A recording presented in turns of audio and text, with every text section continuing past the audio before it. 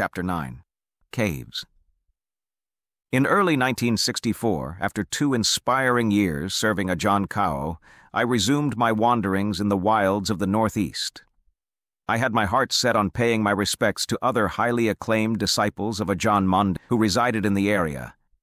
Ajaans such as Ajaan Tate Desaraṁsī, Ajaan Fan Ācāro, Ajaan Khamdee Pabhāso, and Ajaan Awn Ñāṇasiri. Thus I embarked on a lengthy pilgrimage to pay homage to these great meditation masters in the forest monasteries where they lived.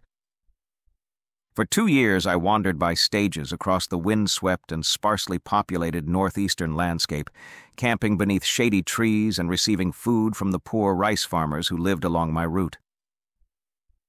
When bone-numbingly cold winds began blowing down from the north in December of 1965, I started hiking south toward the warmer weather that lingered on the Central Plains.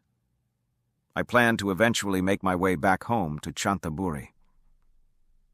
News had reached me that my mother's chronic intestinal problems had gotten progressively worse while I was away, and I wanted to contribute to her recovery.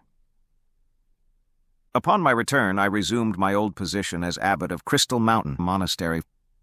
This time I was determined to bring my mother to the monastery so that she could spend the rainy season retreat period with me.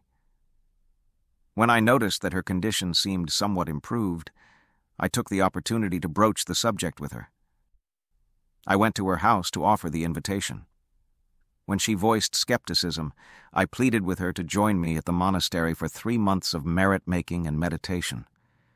She insisted she was too sick to spend 3 months away from home.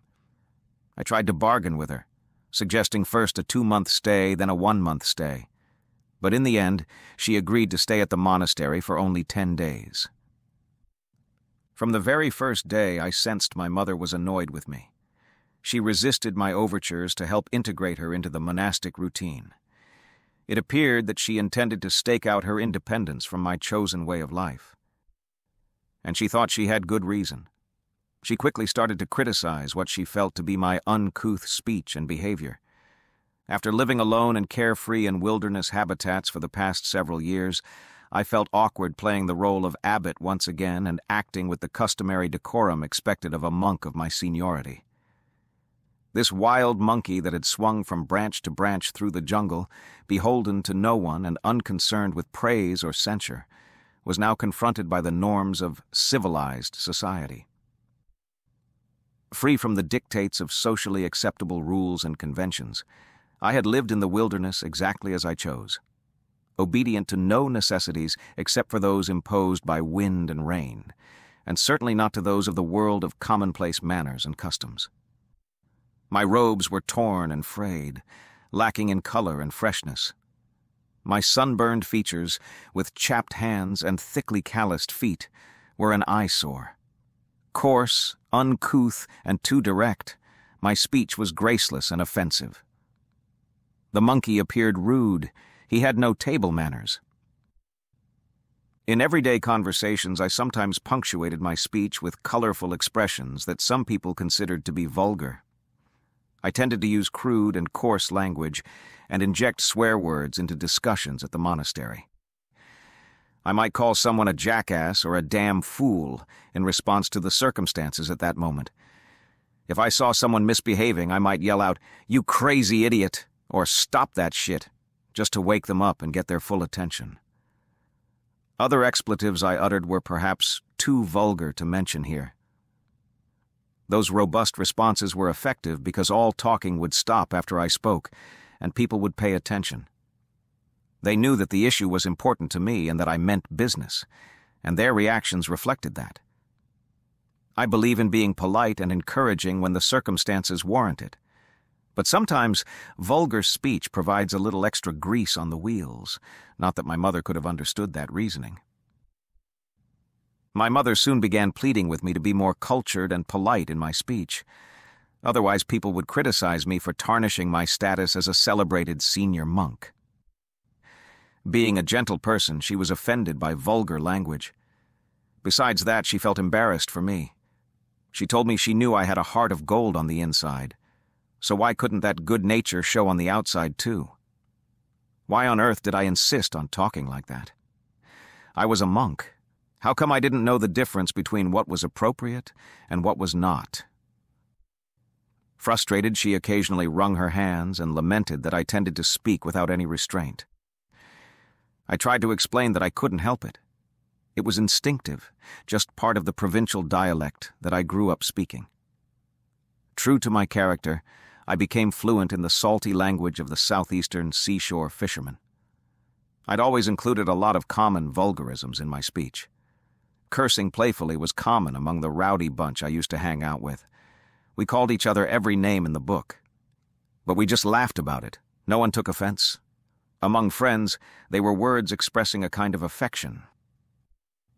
It was also common for village folk to keep up a foul-mouthed banter, especially when the older men addressed the younger ones. Respect for age and experience made it acceptable and even endearing. In terms of my age and my status as a monk, I felt a similar right and privilege. Most people were amused by my unsavory choice of words, although sometimes the monks and the women did profess embarrassment. My mother had long been an honored and well-respected member of Chanthaburi society. With that status came a sense of pride and a feeling of dignity which she was determined to uphold despite her son's foul-mouthed behavior. She grudgingly tolerated me as mothers are wont to do with willful children. Although she disavowed my mannerisms, she never turned her back on me. I loved my mother dearly and didn't intend to cause her grief, but my natural instincts usually carried the day. I nevertheless made every effort to show gratitude to my mother as a way to pay back the lifetime of kindness she bestowed on me. On lunar observance days, a group of lay people, mostly women from the towns and cities across the region, congregated at the monastery's pavilion in the evening to hear me give a Dhamma talk. My Dhamma teaching theme never changed for those sessions. I would always stress the importance of body contemplation, though I'd usually start off with the virtues of the repetition of Buddho. Buddho is an exercise in ridding the mind of discursive thinking, so that it becomes clear, sharp, and attentive. There's no need to vocally intone the word or be concerned with trying to visualize anything. The objective is to eliminate mental distractions. It's not necessary to evoke a special attitude of devotion to the Buddha. Just focus on Bud, Do in quick succession. The faster the repetition, the less likely it is that thoughts will find the space to sneak in edgeways. Rapid-fire repetition of Buddho can generate enough mindfulness to rein in the mental restlessness that drives wandering thoughts, allowing them to gradually calm down and go quiet. Once the mind is sufficiently calm and quiet, conjure up a mental image of the physical body and start to meticulously dissect that image piece by piece, layer by layer. Taking the body to pieces is the most effective way to investigate it. I know this from personal experience. I always teach this type of body contemplation because I've seen how well it works. I told people to begin by dismembering the human body from head to toe. I first drew their attention to the head and went through its various parts. I instructed them to visualize the right eye and pull it out from its socket, then do the same with the left eye, and then place both on the pavilion floor. Imagine tearing away the right and left nostrils and throwing those on the floor. Rip off the ears, the cheeks, and the lips, then pull out all the teeth. Chuck that lot on the floor with the rest. Move on to the hands and feet and use the mental image of a sharp knife to chop off the fingers and toes, one digit at a time, and add that to the bloody heap in front of you. Using the same imaginary knife on the abdomen, peel back the skin and cut through the bands of muscle to expose the internal organs. The heart, liver, kidneys, and intestines, for example. Yank them out, one at a time in the mind's eye, then examine them for insight as you dice them into small pieces with the sharp blade. Now scatter the pieces across the floor and wonder, where in this disgusting mess am I? Where in it do I feel at home? Why do I carry this bloody burden around with me all the time? This is the gist of the Dhamma talk that I always gave on lunar observance days. I rarely deviated from that basic theme. The frequent use of this topic prompted my old friend Ajaan Khao to confront me one day during a visit to the monastery. He accused me of teaching only one kind of meditation, regardless of who was in the audience. It was always chopping up body parts and scattering them front and center on the floor. No wonder no one wanted to listen to my Dhamma talks. There was only one style, one kind of talk, year after year. Why couldn't I tone it down a bit? Most people only wanted to hear something that made them relax and feel happy before going back to their family life. Women were particularly disgusted hearing about filthy body parts. It turned their stomachs. Why did I always insist on teaching women body contemplation? Ajaan Khao recommended that I reserve this kind of intensive Dhamma investigation for my own practice instead. He felt it was inappropriate to introduce such practices to the general public. On this subject, Ajaan Khao and I disagreed. But don't be misled. A disagreement between practicing monks on points of Dhamma is not an argument in the ordinary sense of the word. It is a difference of opinion from which both can learn and benefit. In fact, I heard complaints from many different people that my teachings were too harsh. Women were different, I was told. They came to listen to a smooth, eloquent discourse that would soothe their troubled minds. They weren't interested in attaining enlightenment. Why did I always insist on teaching women body contemplation? My answer to those people was, how could women be any different from men with respect to meditation practice? Men are human beings. Women are as well. We needn't doubt that for a moment. Men and women are not the same in appearance. We all know that. But there is not a whisker of difference between the sexes when it comes to their essential minds. So don't be deluded by superficial impressions. When we say, this is a man or this is a woman, those designations result from the arising of thought. In deep samadhi, where thought does not arise, attributes like man or woman do not exist. That should make it clear that no distinction exists between the conscious awareness of women and that of men. There is no reason, then, to doubt that women are fully capable of succeeding at all types of meditation. No grounds exist whatsoever for saying women can't become enlightened. If they really couldn't, what would I gain by going around lying about it to everyone? Women also have dirty parts, so it's only right that they should investigate those parts until they become disgusted and dismayed with physical existence, and thus motivated to relieve the mind of that heavy burden. I simply teach them the unvarnished truth. It's up to them to find the inner strength needed to face up to it. When I sat on the high seat in the pavilion teaching the people who came to meditate, some of them criticized me for scratching my crotch in public. They thought it very unbecoming of a monk to dig his fingernails into his private parts in full view of the assembly. They turned their heads away and cried foul. What was I supposed to do? The body itches when and where it chooses, and I scratch it to get some relief. It's as simple as that. If my ass itched, I'd scratch that too. Why should I feel awkward or embarrassed? So what if they're considered dirty places? The whole damn body is a dirty place that itches here and there following the causes and conditions of birth as a human being. I might as well be embarrassed about having arms and legs or hands and feet.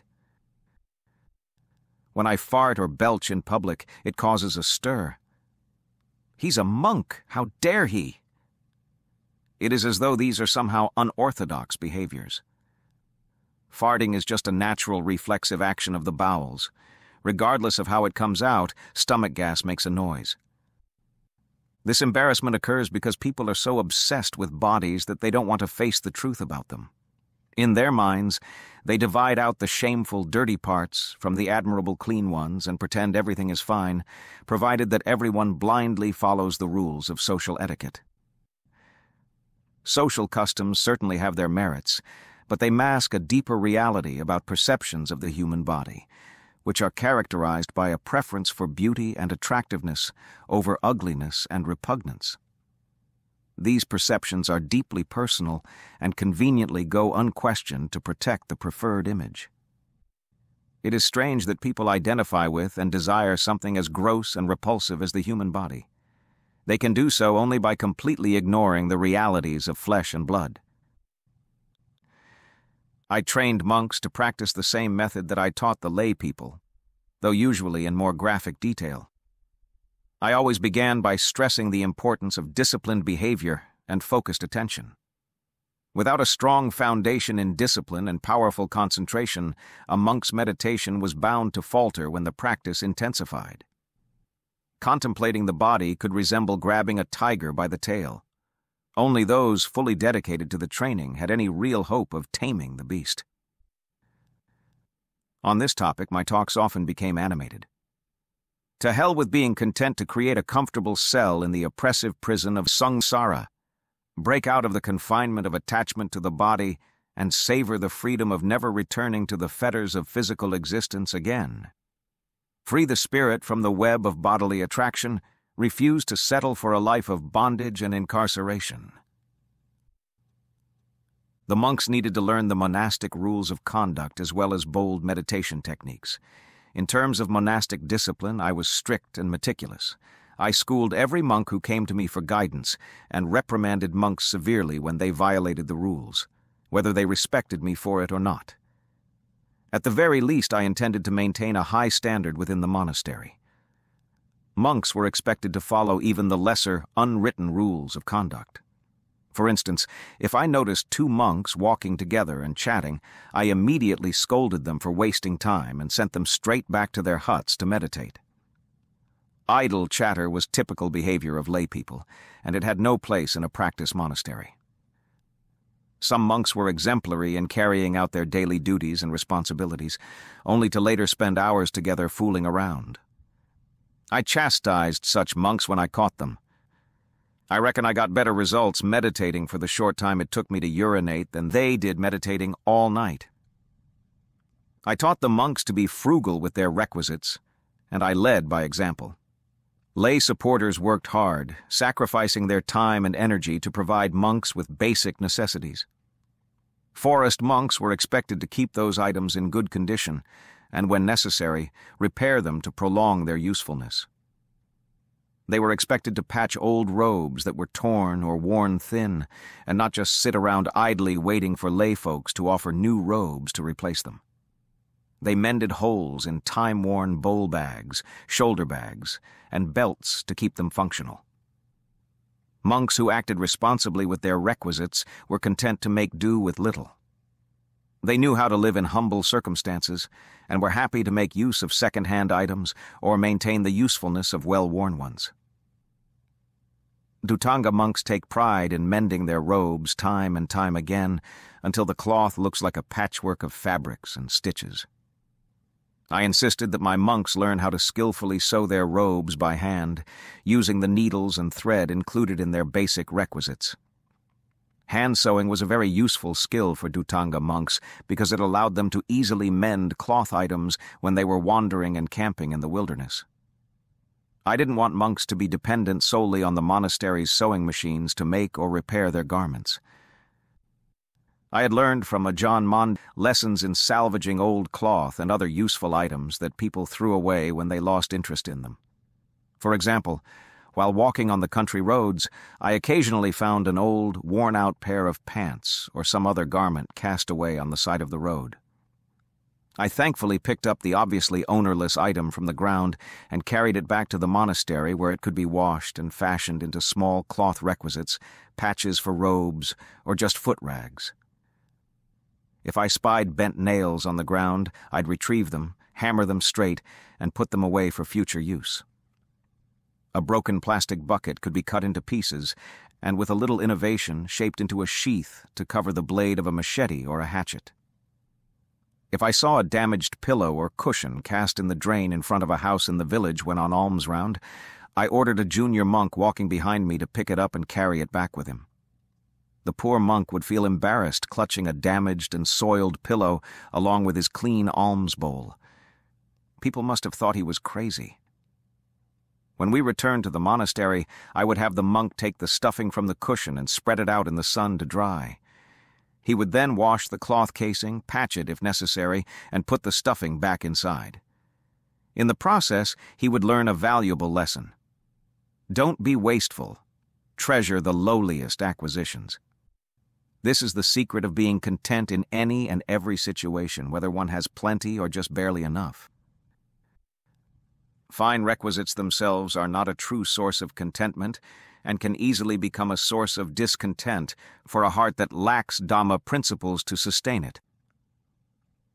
Unsupported by Dhamma and left to its own desires, the heart will be unable to experience genuine happiness, even with a mountain of valuable possessions at its disposal. Regardless of whether a monk wears robes patched with rags or brand new robes, he must be satisfied with what he has and trust the power of the virtues he has developed to provide for the future. When craving leads the way, sought-after belongings end up being accumulated waste, which is useless for spiritual development. Ultimately, the monks who hoard these belongings turn their monasteries into wastelands of greed and desire. I wasn't going to allow that to happen at Crystal Mountain Monastery. When I moved back to Crystal Mountain Monastery in early 1966, I resolved to live there and assist my mother to the best of my ability for the remainder of her life. My mother was a very noble, kind, and respectable person. I loved her very much. I knew that she always had me on her mind. She had wanted me to be an active part of the family and trusted me to dedicate merit for her well-being after she passed away. Her death occurred on March 17, 1974, when she was 93 years old. I miss her to this day. Her cremation took place several days after her death. An open-air cremation pyre was built on a flat area in front of the main pavilion inside Crystal Mountain Monastery.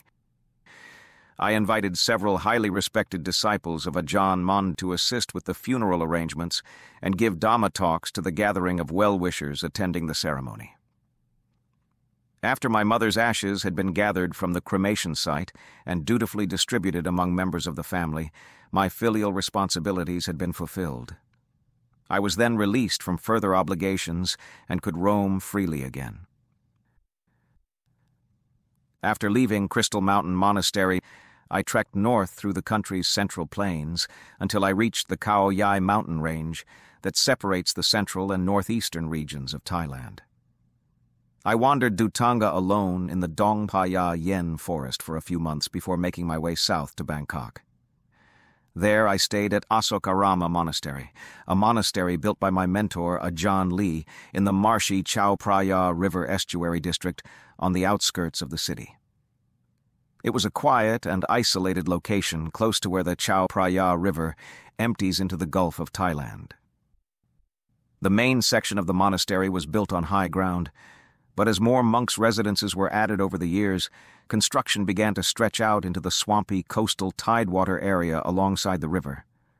The huts there were built on stilts to protect them against rising water levels and were connected by elevated walkways which nearly flooded at high tide. The monks living at Asokarama Monastery were more urbane and studious than those I had been accustomed to teaching.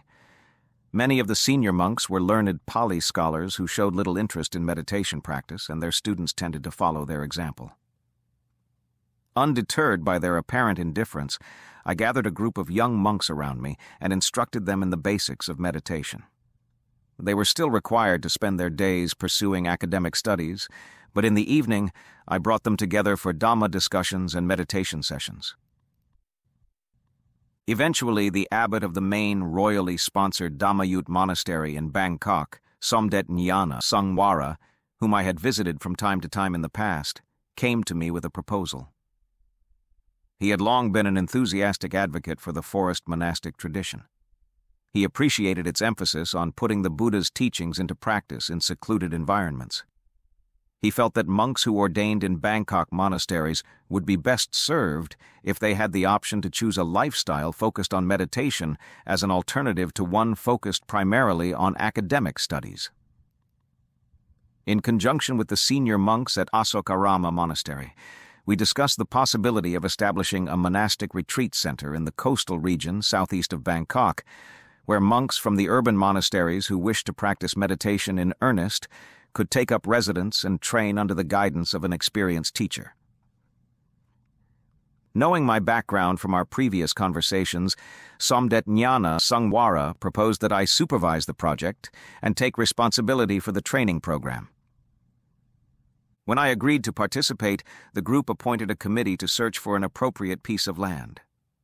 As a result, two of Somdet Ñāṇa Sangwara's wealthy patrons purchased and generously donated 150 acres of land situated adjacent to another 1,000 acres of vacant farmland owned by the Thai king. The nascent monastery was given the name Ñāṇa Sangwara. In December 1976, I moved to Ñāṇa Sangwara Monastery and took up residence there together with my monastic students from Asokarama Monastery. Only a few small huts were available to us at first, but with the help of local villagers we set to work building enough simple residences to house us all. Once we had completed the building of an open-air pavilion and all the monks' huts, I discontinued the construction work and concentrated on instituting a daily monastic routine conducive to full-time meditation similar to the one that Ajaan Mun had established. If I had failed to institute a rigorous routine early on, it would have been hard to reverse the tendency to simply take it easy. All monks were required to wake up promptly at 3 a.m., climb down from their huts, and begin doing walking meditation. I walked around the monastery at that hour every morning to make sure that all the monks were awake and meditating. When I found a darkened hut and a vacant meditation path, I cleared my throat, softly at first. If I didn't hear a response, I'd cough loudly and spit on the ground. If the silence continued, I'd take off one of my sandals and bang it on the wall of the hut, shouting a few choice words to accompany the noise and rouse the sleeping monk. Before dawn, we all congregated at the pavilion to scrub and sweep the floor in preparation for walking to town for alms.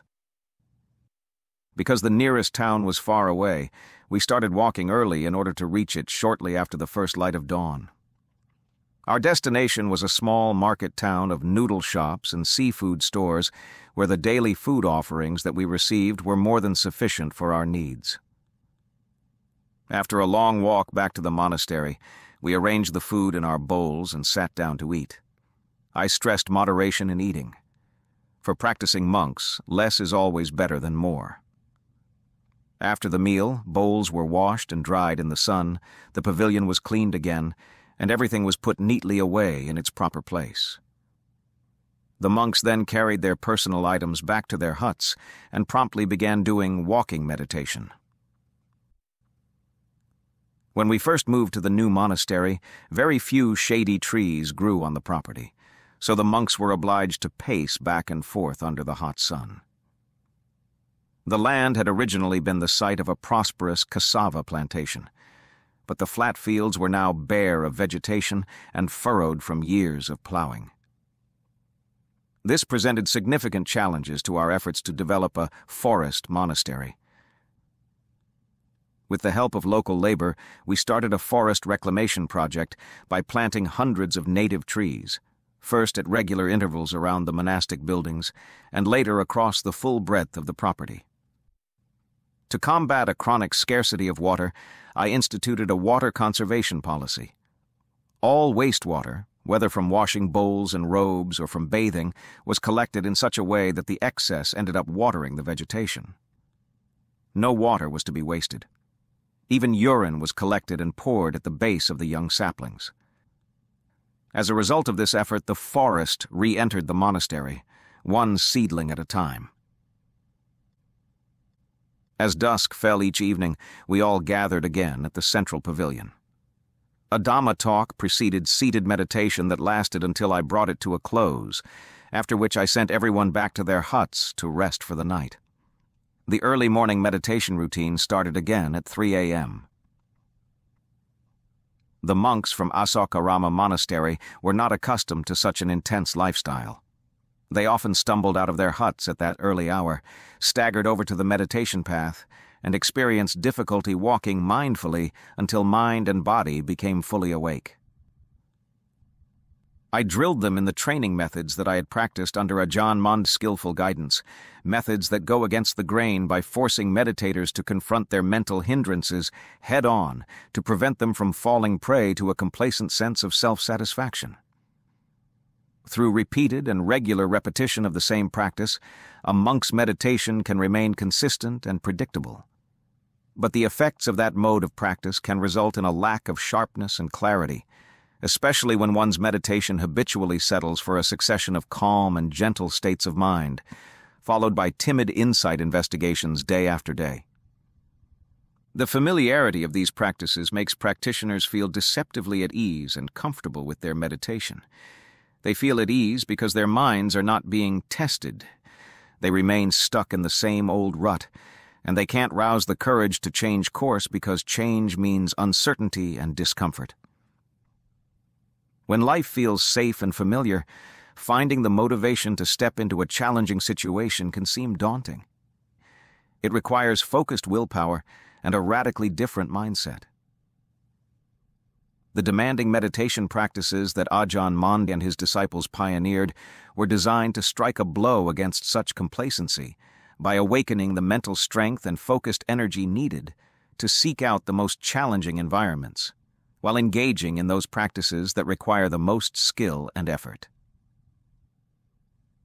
Ñāṇasiri monastery's physical landscape was open and free of danger. No wild animals roamed the countryside.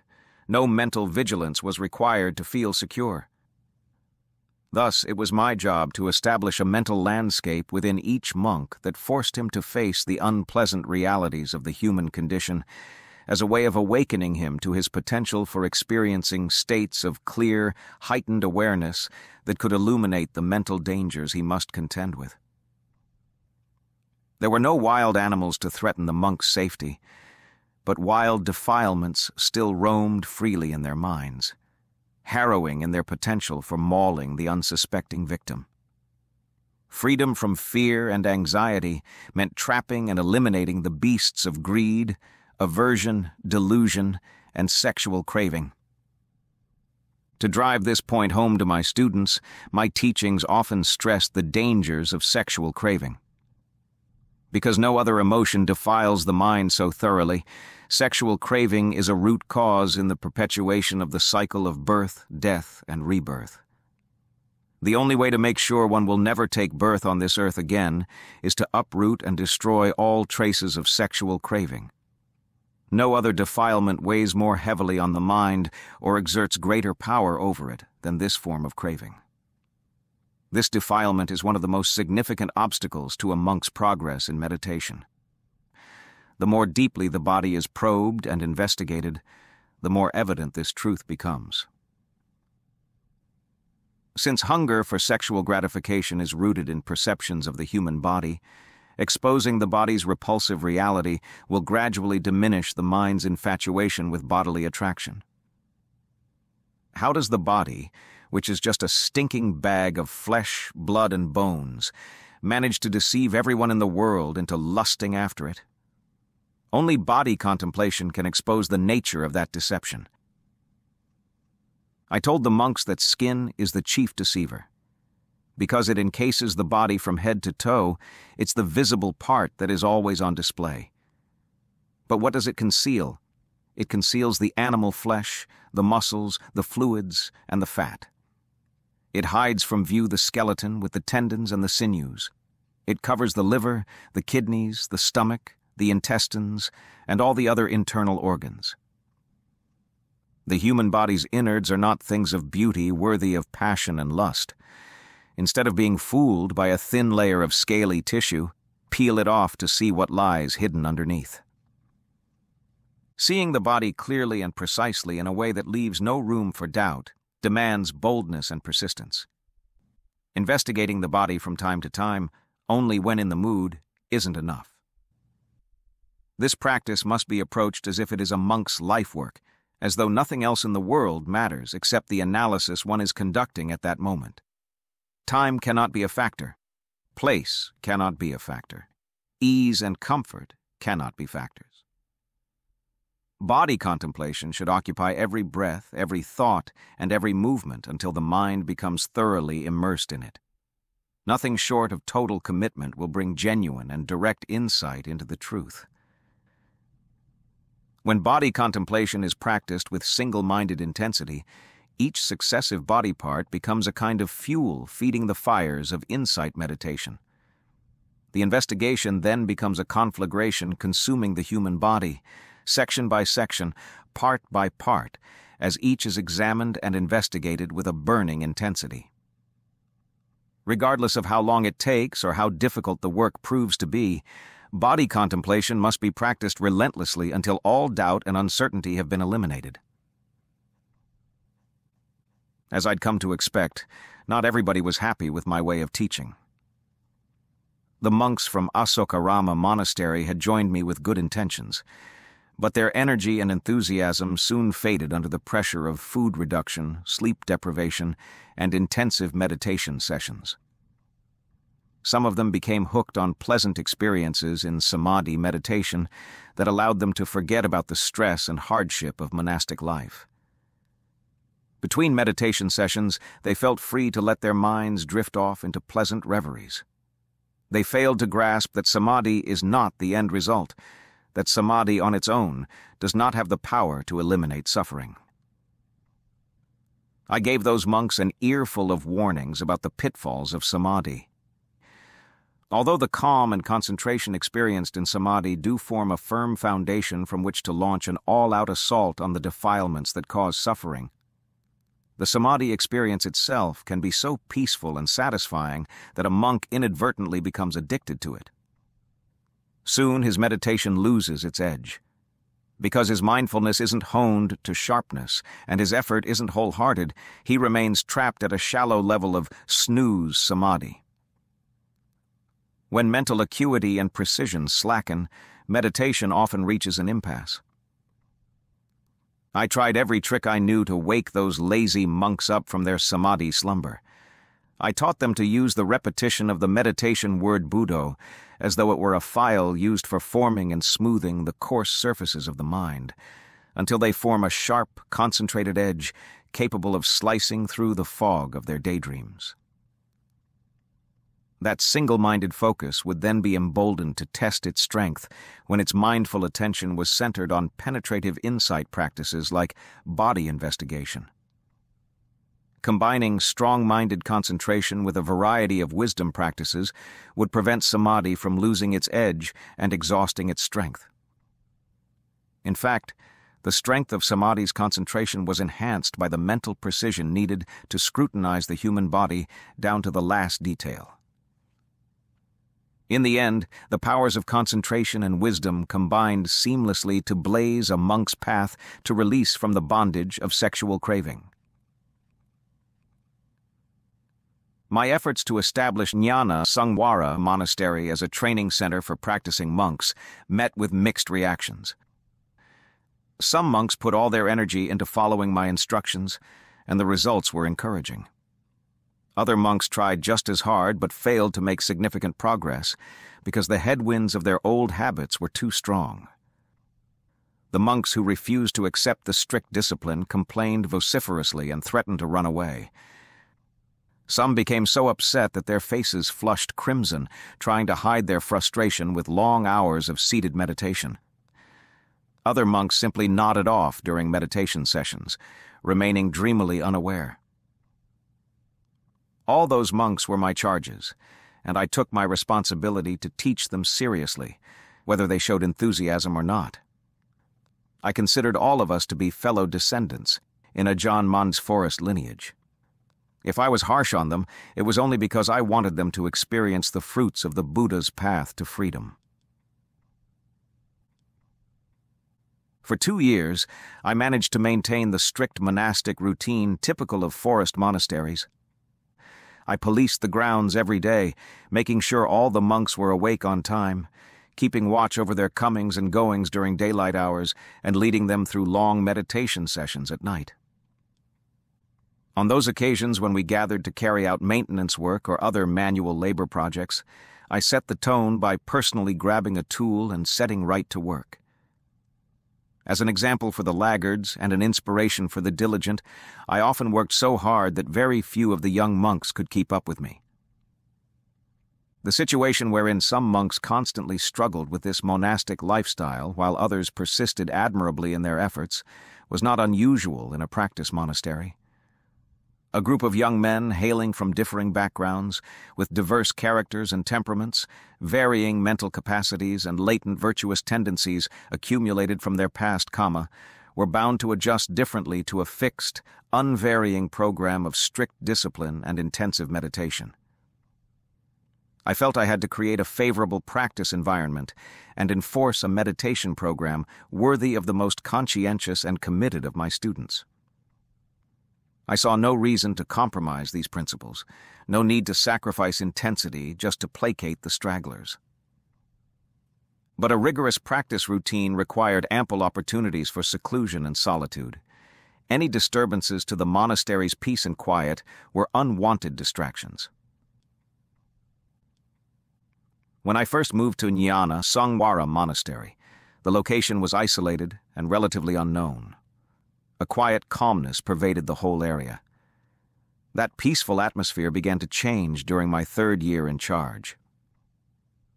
By then, the monastery had begun to attract attention, both locally, due to respect for the practicing monks, and more ominously, in the Bangkok metropolitan area, where Somdet Ñāṇasiri had taken pride in my success and started encouraging his disciples to pay me visits to learn more about meditation.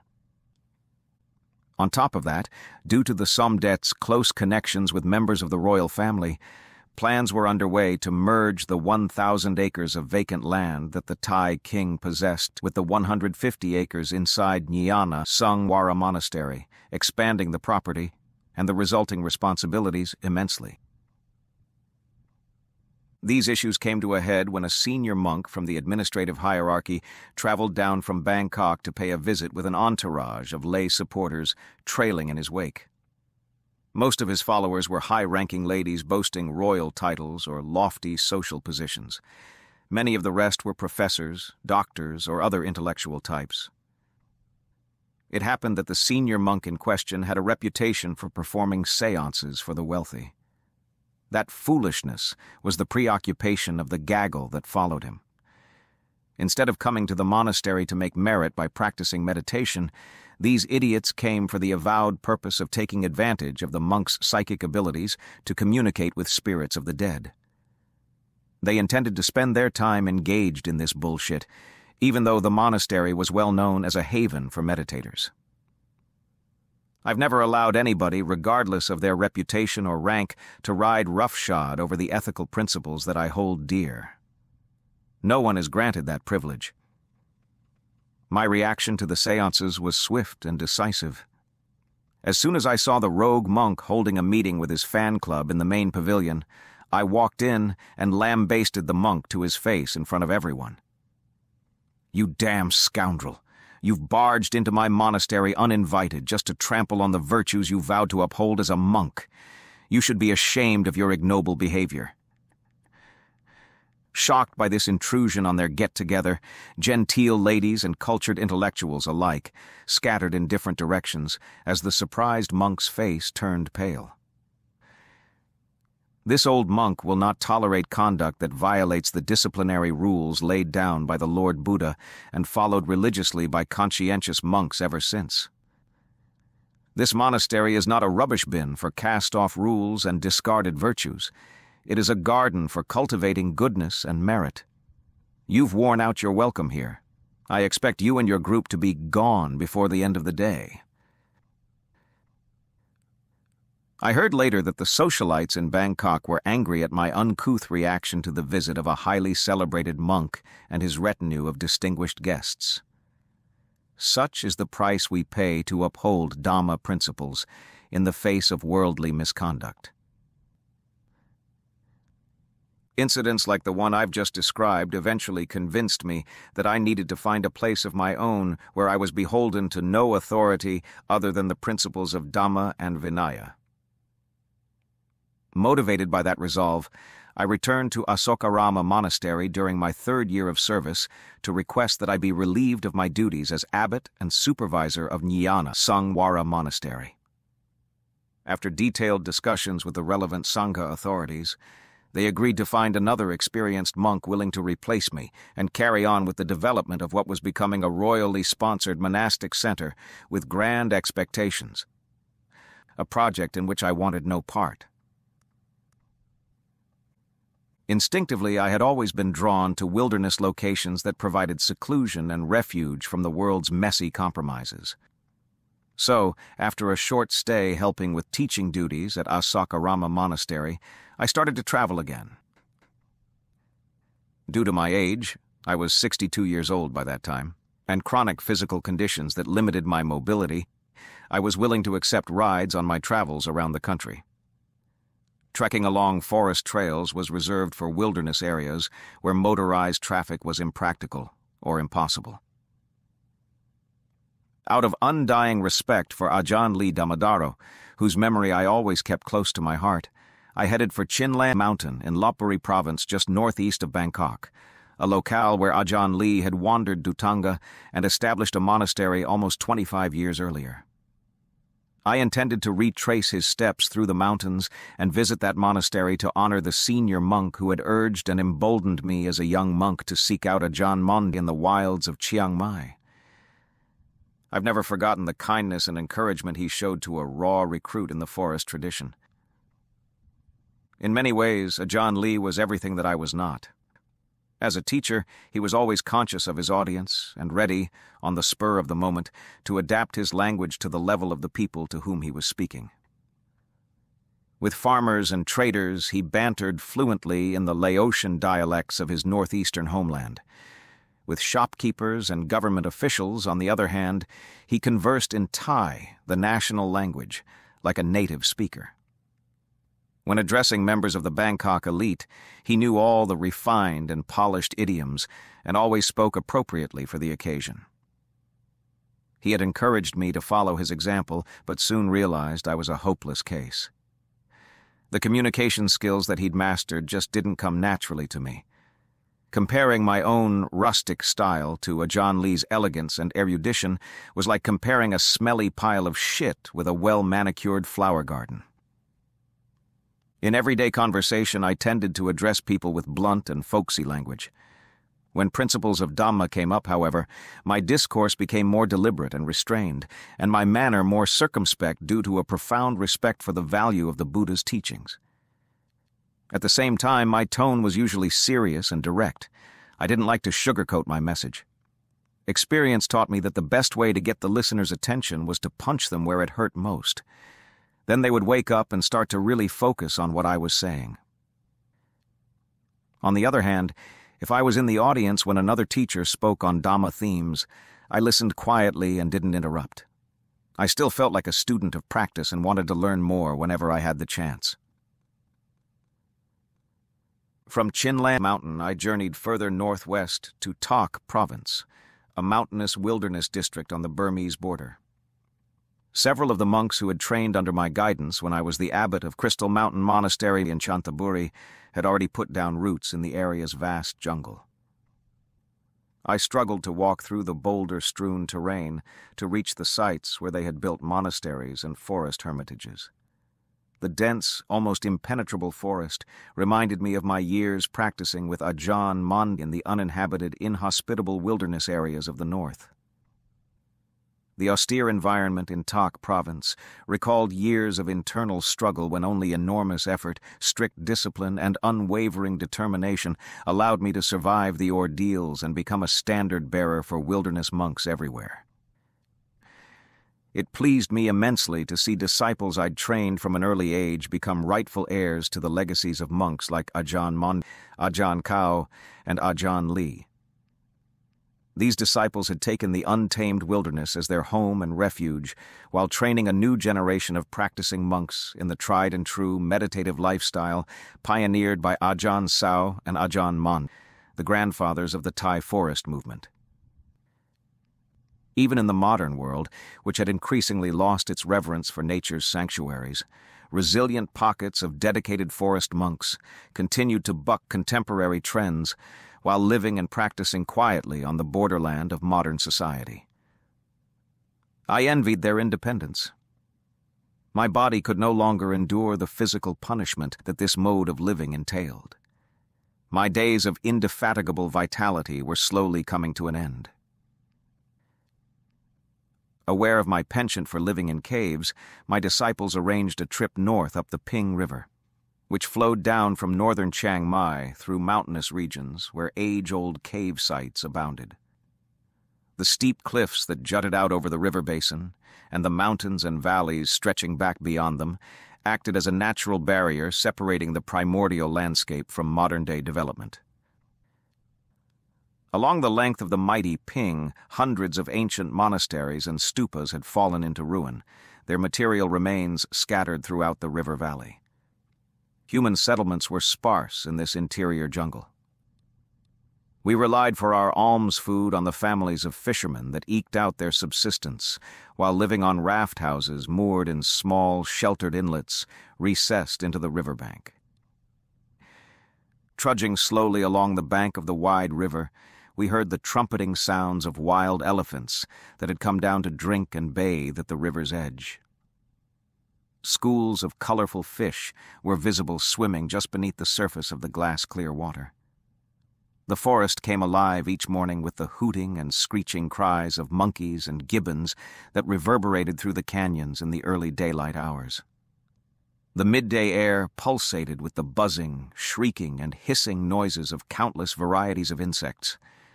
The menacing growls of clouded leopards heralding the onset of darkness alternated with the loud, abrupt noises of their prey, the barking deer. From one sunrise to the next, the forest resounded with activity. When we reached the Lee district of Lumpun province, our party of Dhutanga monks turned away from the river trail and hiked over the steep hills to the east and down into an adjacent valley. We were searching for the entrance to Chang Rong Cave, once the spiritual center of a long-forgotten Buddhist civilization that flourished at the peak of human activity in the Ping River Valley. On the floor of the large cavern inside that cave, an ancient ruler had built a small pavilion supported by huge golden teakwood timbers. The pavilion's floor was made of golden teakwood planks, polished smooth by centuries of bowing to the cave's many Buddha statues situated in niches along the walls. Its roof, covered with teakwood shingles, fit snugly under the cave's arched ceiling. Sturdy wooden dowels pounded into the timber joints held the structure together.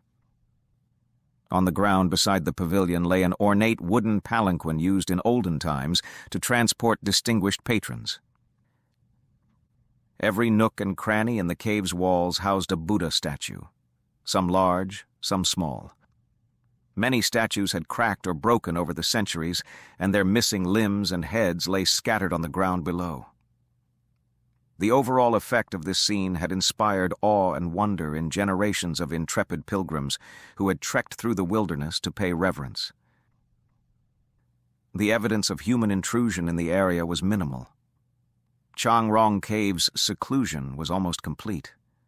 Since no roads in or out existed at the time, the only way for ordinary people to reach the cave was by riverboat. Even then, they were forced to hike in through the jungle and contend with the perils of wild animals and biting insects. Powerful forces of the natural world, both earthly and celestial, guarded the cave's privacy.